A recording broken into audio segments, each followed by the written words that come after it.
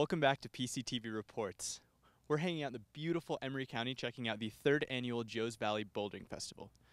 Emery County is traditionally known for its cowboy culture and Western heritage, but to the climbing community, Emery County is known for Joes Valley, a world-renowned climbing destination with awesome boulders and scenic views.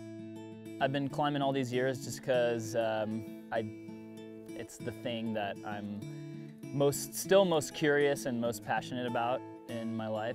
And yeah, it's just like there's an infinite number of possibilities that, infinite number of directions where you could take rock climbing. You know, you can climb big walls, you can climb boulders, you can climb everything in between, and go to the ends of the earth to do it. And it's just like a cool way to experience the world.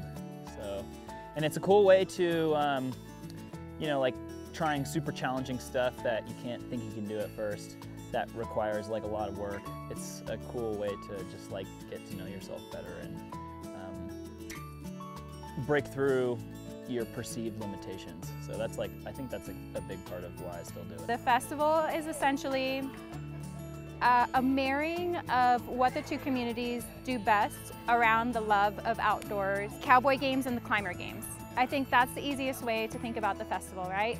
We have climbers go to this V0 rodeo and have them look like fools in front of cowboys where they have a really good time and get their kids to do all of these games with us.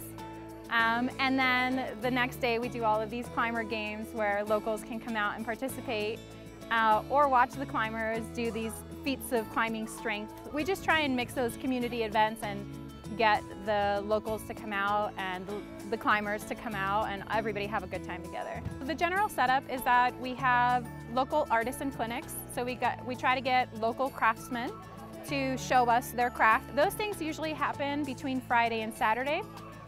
We really like to kick it off on Friday with the baking beef jerky because that one is a highlight piece. Right after that, we do the legends and lore, which speaks to the history of the local community, as well as the bouldering here, because it actually has a long history. Then we go right into the cowboy games. Every night we have a bonfire. Next day we do some climbing clinics, some free meetups to get the community together. We get all of our sponsors to come and show off their goods. We do some other little free clinics, and then we have our climber games. After the climber games, we do a massive raffle and we have live music. And that kind of wraps it up. Sunday, we do a cleanup.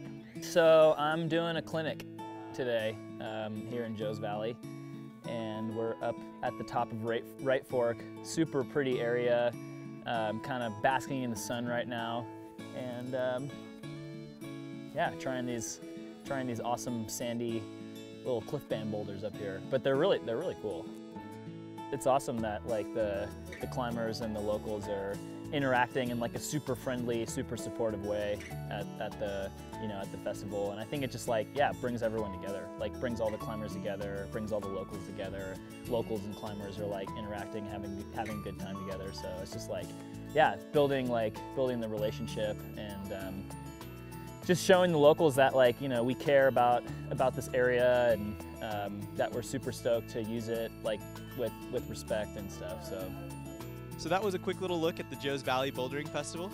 If you guys want more information, check out their Instagram page @Joes Valley or check them out online, www.joesvalleyfest.com. Stay tuned for more PCTV reports after this.